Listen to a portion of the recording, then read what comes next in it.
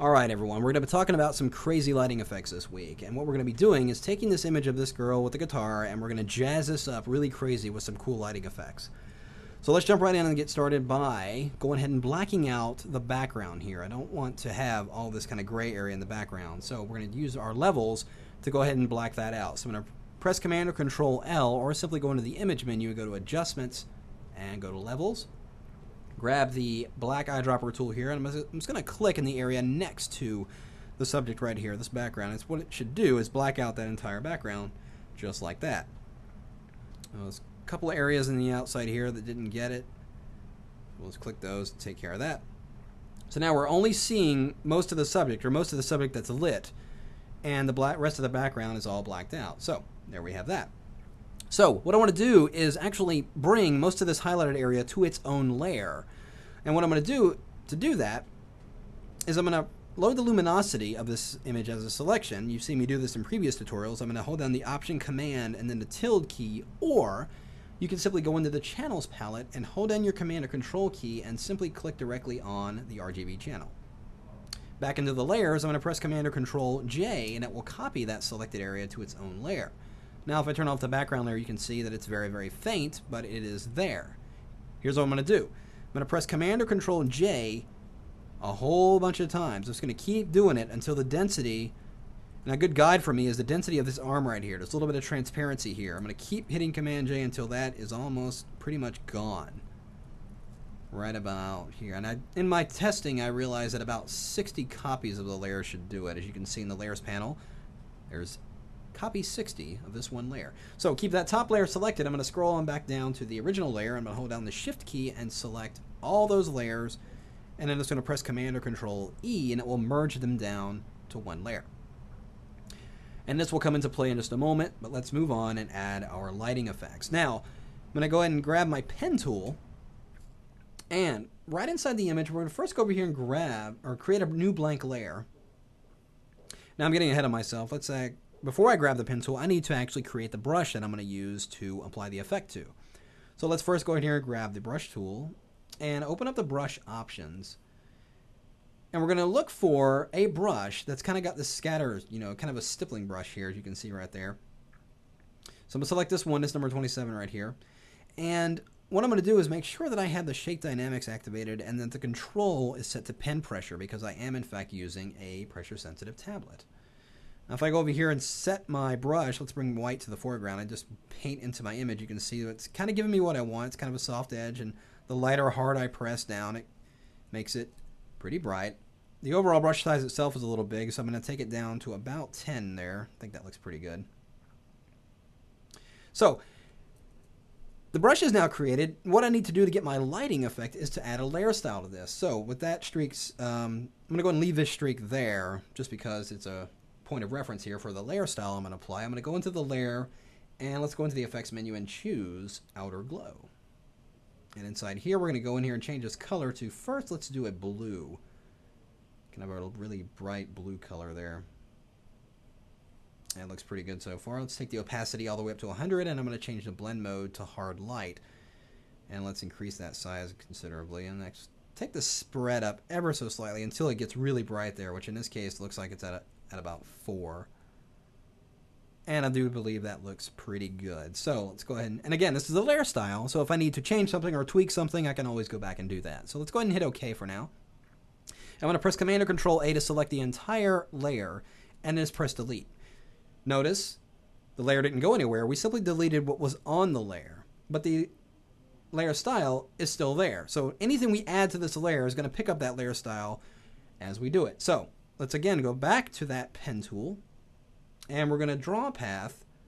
I'm going to start right about here at the bottom of the guitar, and just kind of, let's go way out here and give myself a curved path right like that.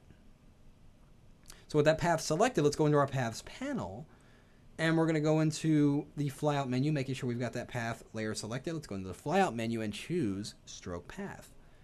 We're going to use the brush we just created, and we want to simulate pressure, so leave that checked on and then click OK.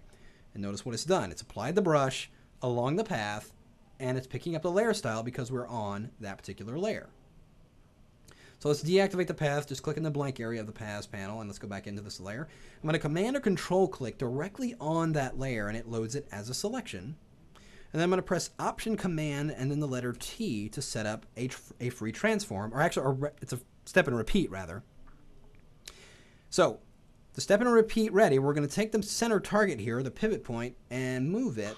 Just click directly on it, and you can move it around. I'm going to move it to right about here in the middle of her arm. Not quite that high. Maybe over just a little bit more. And then we're going to take our object, when we see the little curved arrow here, we're going to take this and just kind of give it a little bit of a turn. And then press enter. Now, keeping it selected, we're going to hold down the Shift, Option, and the Command key. That would be Shift, Alt, Control, and then continuously press the letter T as that shape tends to go around. That's pretty cool. So again, it's all on its own layer, so we can take this and kind of move it around, and if we need to give it a little bit of a rotation, we can do that. Now, I want to put it beneath the shape layer or the highlighted layer that I created, so let's drag that beneath so we get the subject.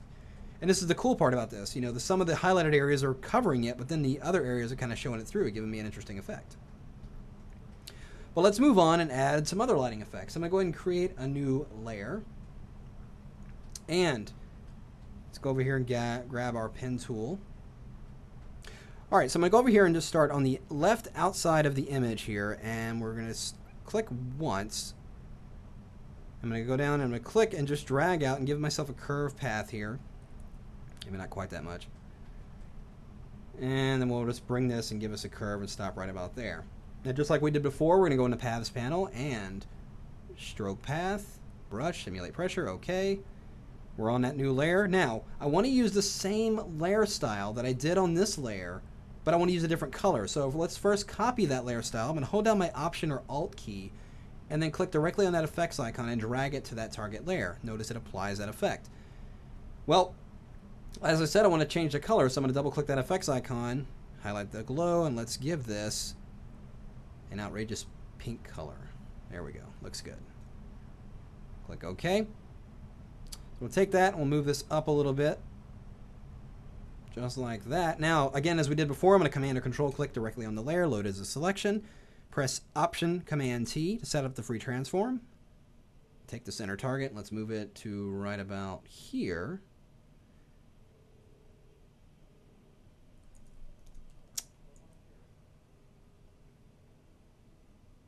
Again, we're going to press Option Command T and set up the step and repeat, and we're going to take the target and move it to right about here, just above the guitar. So notice when I get to moving it around, it moves around that pivot. So let's take this and move it ever so slightly over down. Press Enter, keeping it selected again. Let's press Shift Command, or that'd be Shift Option Command, that'd be Shift Alt Control on a Windows machine, and then continuously press the letter T once more, and we start to get really cool spirally effect there. So let's deselect that. We'll bring that around here. Perhaps even scale that in there a little bit so that halo kind of gets around the top of the guitar there. So that looks pretty good. So let's take this blue trail and kind of move it down a little bit.